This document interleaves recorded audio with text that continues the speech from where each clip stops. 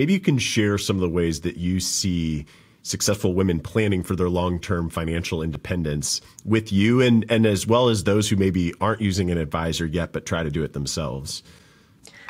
Yeah, absolutely. So, first and foremost, I'm a big believer that, money can't buy happiness, but it can help you do all the things you want to do. So until you've really taken some time to figure out what is valuable to you and what your goals are, you're trying to just throw darts. I just think, the first step really is doing a values exercise. Figure out what it is you value most and then aligning those goals with your financial goals. And so, for some people, it's creating a vision board where they actually can see it. So when you are faced with spending now versus saving towards a goal, look at your vision board. Look at that picture of the beach house you are hoping to buy in a few years. It will help you, forego now for later. So step one really would be doing that values and goals assessment. Number two, review your inflows and outflows. Make sure that your cash flow is aligning with those goals and values.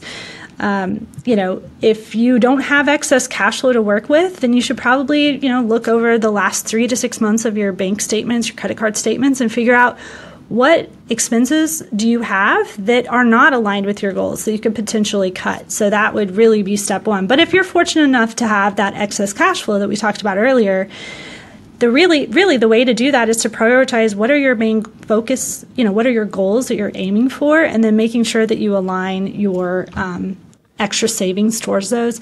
I know something you've talked about a lot is reverse budgeting, and that's something, that I think it's much more palatable than true budgeting. So the concept is really, let's focus your savings, like as long as you're hitting your savings goals and they're where they need to be for your long-term goals, then whatever's left you can spend however you want to. You don't need to be looking at the nitty-gritty details of how much is going towards eating out versus, transportation, whatever. It doesn't matter as long as you're hitting those savings goals. So I think figuring out what those goals are, then making sure your cash aligns to those goals is, it's pretty intuitive, but you wouldn't believe the number of people that come in like, I don't know, I'm just kind of saving just to save. And so helping them really get, clearer on what those should be is really important. Just like the example of the client who decided they really wanted to pay off their house. That was something really important to them.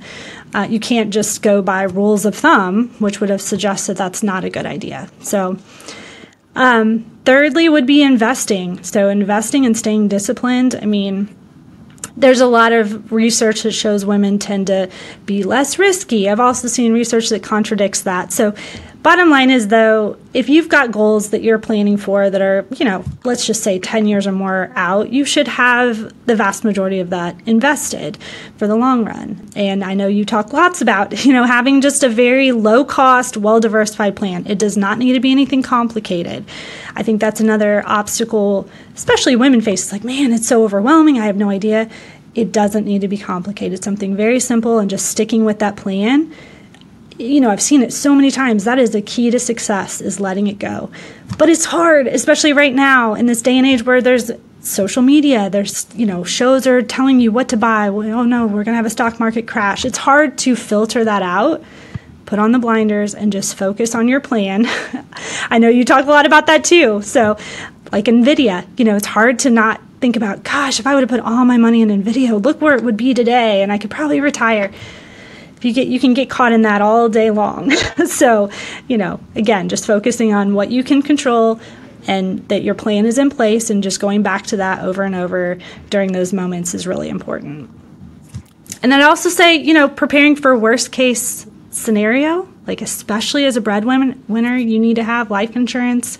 You need to potentially have disability insurance. Those are just things, especially when you're the one with a family depending on you, that you need to make sure you have, and making sure you have estate documents in place and that you're reevaluating those on a regular basis. So those are all things that that I'm doing with clients very regularly.